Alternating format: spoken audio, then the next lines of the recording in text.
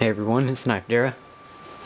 In this video I'm going to be showing how to connect Phantasy Star Zero to a custom server that they have up called Save-Nintendo-Wifi, because the Wii and DS servers went down on May 20th, so anyone who wants to play online has got to use this custom server. There may be others, I don't know. I'm going to be showing how to connect to it.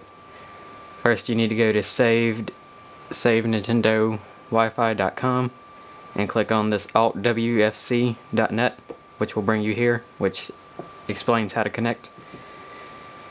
You need to have a DS, obviously, an Action Replay, and a copy of Phantasy Star Zero. You're also going to need the Phantasy Star Zero ROM. At this point, there's no way to get the Action Replay code you need to connect without the ROM. And you need Wi-Fi connection replay, which is for Action Replay version 5.5. There are links to Wi-Fi connection replay right here under Action Replay DSi. Once you download all of what you need, you have to not very prepared. You have to have 2 windows open for your programs. I'm not going to be doing this because I've already done it, but I'm showing what needs to be done.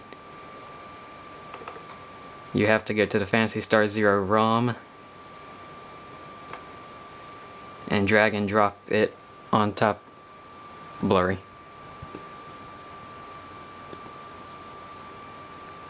Come on, camera, focus.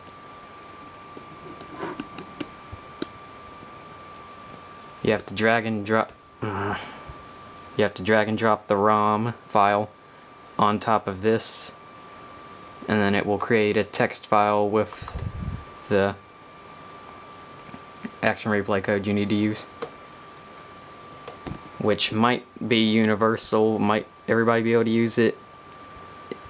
If that is allowed, I will copy and paste this into the description of the video.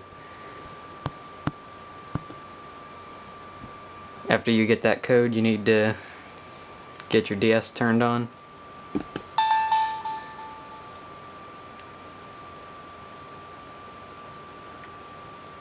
Make sure Phantasy Star Zero is registered in your Action Replay, and go to input a new code, and I just named it server.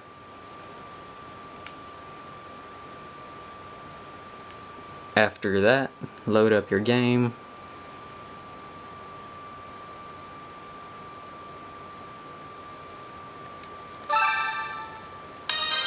In game, go to Wi-Fi connection settings. If this is your first time connecting to the server, go to options and click erase Wi-Fi connection configuration. You have to do this to connect to the new server. Then go to that, click on connection 1, get it to connect to your Wi-Fi, auto obtain IP address on yes, and you have to set auto DNS to no, and set primary and secondary both to this number right here, which you can also find on the main website. That is really blurry.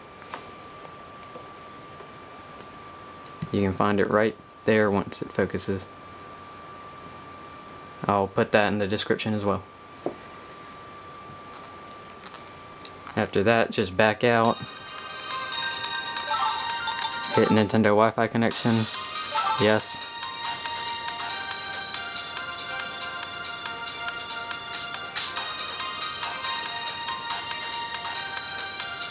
And you'll be online.